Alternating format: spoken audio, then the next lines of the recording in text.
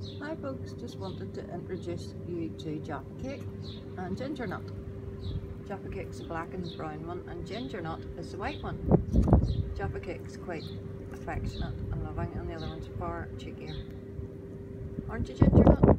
So I'm guinea pig sitting. These are our home pets. They've got a nice double-decker hot chocolate stairs and they run up and down the stairs all day, don't you? But they get out amongst the relatives, the residents, sorry. So they're outside my window at work here in their little box. But wait till you see, I'll cover the screen.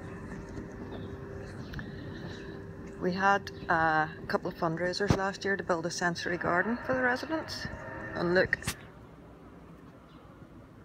a very clever maintenance man built these raised beds. We've got hanging baskets. And there's a wind chime. Those are tomato plants growing. We've got beans and it's a butterfly wind chime, can't see it. We've got beans, sunflowers. Oh, it's sun's out now.